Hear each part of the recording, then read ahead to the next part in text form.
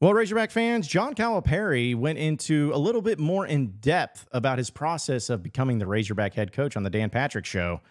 Well, he opened his mouth, he said things, so we're going to have to talk about it on today's Locked On Razorbacks podcast.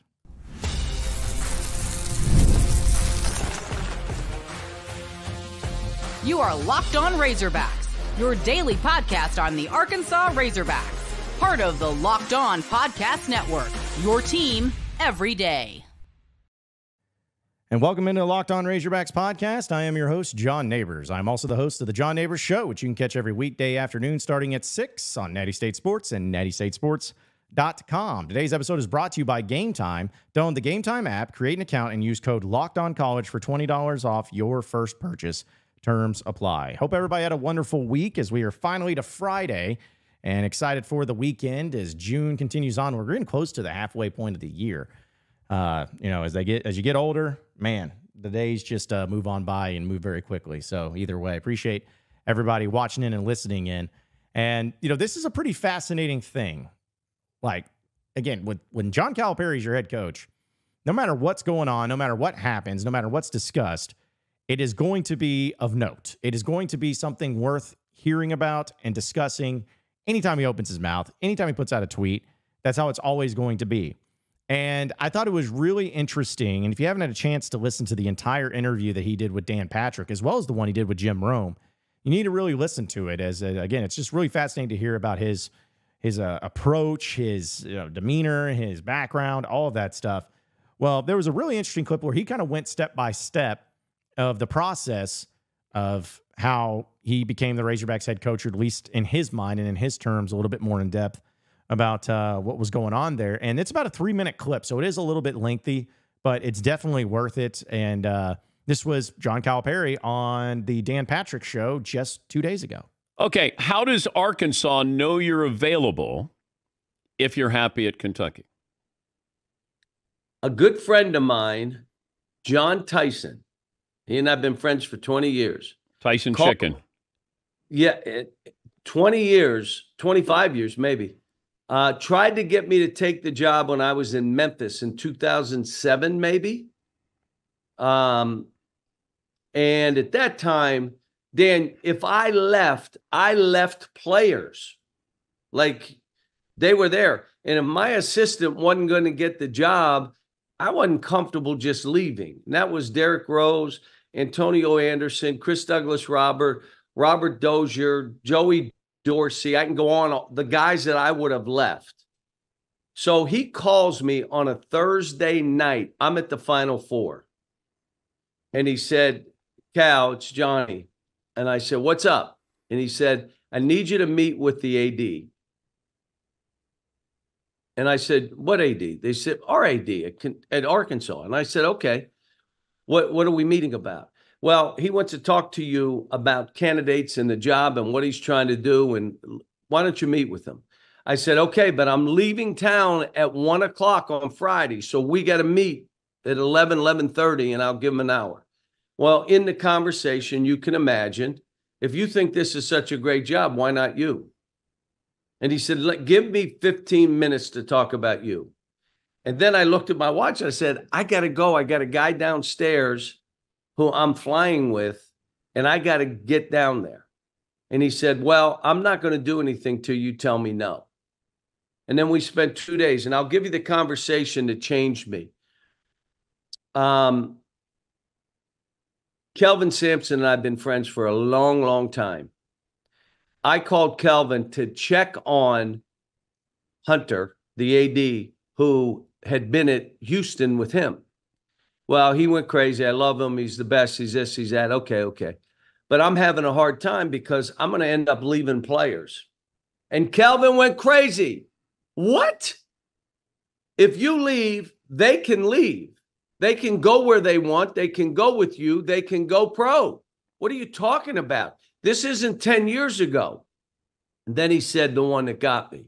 And if you stay, they can leave. They can go somewhere else. They can go pro. This is different. And you know what? That got me to think in a different way. And within 36 hours, I said, you know what? I want this new challenge. I want to help a bunch of families. I want to bring something to that state and that program that explodes the state. And let's go. Let's go do this. So there you have it. John Calipari going into a little bit more in depth of his reasoning of why he chose Arkansas. And he went on to say also that, quote, I wasn't planning on this, but when it came along, I've got to take advantage of this now. Let me look. Then over a 2-3 day period, Arkansas is in the SEC too. They've got great facilities. They got a great fan base, a great building, which houses 20,000 people, a great home court, pretty good support. And lastly, I got to hire my son, like he said. So, you know, that's a really interesting insight of just kind of getting an idea of where his mindset has been when dealing with this. It's still a crazy thing. I still have to like pinch myself sometimes to remember that, yes, John Calipari is actually the head coach of Arkansas. But so many things dove into that. And I kind of talked about this on my show yesterday. Folks, if you're a Razorback fan, your second favorite team better be the Houston Cougars. You better be thanking Kelvin Sampson. Because what it sounds like from that with Cal is, yes, his great, great, great friend, John Tyson, initiated the conversation. Yes, Hunter Yurachek rolled it out there and gave him all the reasons to do it. And it just really sold the program and sold what they were doing. But from what it sounds like, it was Kelvin Sampson that made the final decision of giving it the go-ahead to have him join the Razorbacks and be the next head coach of Arkansas. So that's kind of the first thing. You better thank Kelvin Sampson, and you better be rooting for the Houston Cougars whenever they're not playing Arkansas. At least that's what I'm going to be doing. But just think about how that went. And you know, I'm not saying that it was something that took so much convincing that he wasn't interested in Arkansas. I'm not going to say that. But it goes to show you how a coach like Cal, who would have been fine where he was at, could have kept doing what he was doing, and he went in and iterated that it had nothing to do with the fans and the people mad at him or anything like that. But for him to approach it and be like, hey, I'm taking this new challenge. And the process is that you just happen to have a best friend that's a major booster that's going to help. You just so happen to have an athletic director that's very, very, very well respected by the coaches that were under him. Sorry, folks, had a little bit of a technical difficulty there, so a little bit of the video had to skip, but that's okay. I was pretty much wrapping up my point anyways. The point is that John Calipari's still the dude. He's still the man. He's still the guy that's going to be able to bring Arkansas into, as he put it, a new place that they haven't been in quite some time. And I don't care what anybody says. That's good enough for me. That's nice enough for me, and I can't wait to see the way that it all ends up going down with him as the head coach of the University of Arkansas Razorbacks. Still crazy, crazy, crazy to think about. But what's not crazy is our friends over at Gametime with the Gametime app. We know that there's still a lot of concerts that a lot of you are going to be going to, and also some sporting events, you know, things like baseball games or maybe some concerts over at the Amp, you know, whatever it is. Well, you're going to need tickets. Yeah, apparently that's one of the things that they require.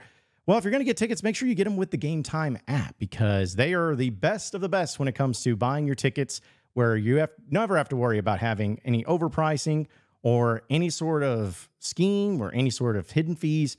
It's all right there in front of you. They also have last-minute deals where you can save up to 60% off on buying the last minute for any of these shows, any of the events that you end up going to. And you can save even more in exclusive in-app deals on select seats ahead of the game or the event. So you got to check them out today and download the Gametime app. Take the guesswork out of buying MLB tickets or any tickets with Gametime. Download the Gametime app, create an account, and use promo code LOCKEDONCollege for $20 off your first purchase. Terms apply. Again, create an account and redeem code LOCKEDONCollege, LOCKEDONCOLLEGE, for $20 off. It's downloading the Gametime app today. Last minute tickets, lowest price, guaranteed.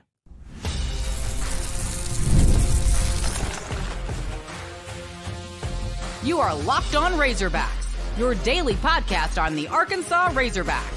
Part of the Locked On Podcast Network, your team every day. All right, so moving on into the next segment of the Locked On Razorbacks podcast. Baseball added another transfer. They keep adding one each and every day, it seems like, as Arkansas was able to get this one out of the Big 12. And his name is Logan Maxwell. He is a transfer from TCU, which I don't know about y'all. considering how purple teams have done really well in Baum-Walker Stadium the past 2 postseasons, I am all for bringing in any of those players. I hope that it doesn't mean that they just have to wear purple jerseys. Maybe it just means that they're on teams that do. So anybody and everybody that can help from those teams, whether it's Kansas State, whether it's TCU, it seems like those are the ones that have to be the bane of the existence for the Razorbacks. But this was a big get for Arkansas. He had a batting average of .335 during his junior season, 3 home runs, 25 RBIs, while putting together an on-base percentage of .447. And he's actually originally from Ohio. He did strike out 23 times through 46 games and drew 30 walks while stealing 10 bases on 12 attempts. Right there, folks. I keep bringing that up every single time that they add a new transfer out of the transfer portal. That is the stat that I am so fascinated by, because we know Dave Van Horn is trying to get more athletic, trying to get to more small ball, trying to get people that can be in those positions and steal bases. And so when you have somebody that's 10 of 12, that's a pretty dadgum good percentage. At least last time I checked. I think that's what, 85, 88, almost 90. I don't know. I don't know math. It doesn't matter. It's really good. It's really good. So he's an outfielder, though. He's going to be probably there at left field, because we know that Arkansas pretty much lost all their outfielders, it feels like. And they're continuing to add more guys. They, of course, have Aloy's brother, Charles Davelin, Carson Hansen, and Maximus Martin. Like, that's just still a great name, Maximus Martin. But, yeah, they're continuing to try to add guys into it. And he was actually an honorable mention for all Big 12 this past year. So kudos to them, continuing to add in, and love to see it. Hopefully it continues to grow here on out. We'll get into the final segment, and there's some basketball news here in just a second. So stay with us here on the Locked On Razorbacks podcast.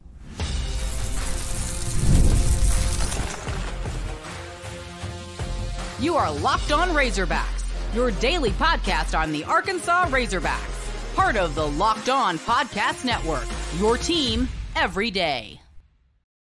All right, so final segment here on the Locked On Razorbacks podcast. We know basketball is continuing on when it comes to adding players and adding, well, at least I think they're going to still add players. They probably need some out of the walk-on position. But still, scheduling has been a big thing, and trying to figure out who Arkansas is going to play. They know who they're playing in the SEC. They know they're playing in the SEC ACC Challenge. They know that they're going to be going up to Madison Square Garden to play a game. They know they're going to play a game in Dallas. So they keep adding in some mix. Well, the newest one is actually something that was originally coming out from the Illinois side of things.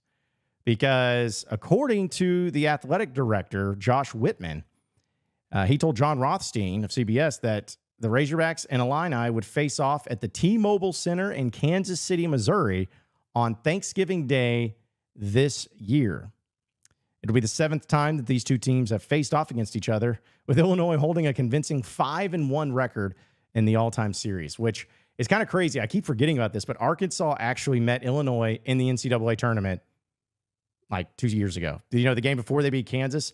I don't know why that is. I went to all the NCAA tournament games that Eric Musselman was a part of. I went to every single one of them, and I covered them. I was there in Indianapolis. I was there in Buffalo. I was there in San Francisco. I was there in Des Moines. I was there in Vegas.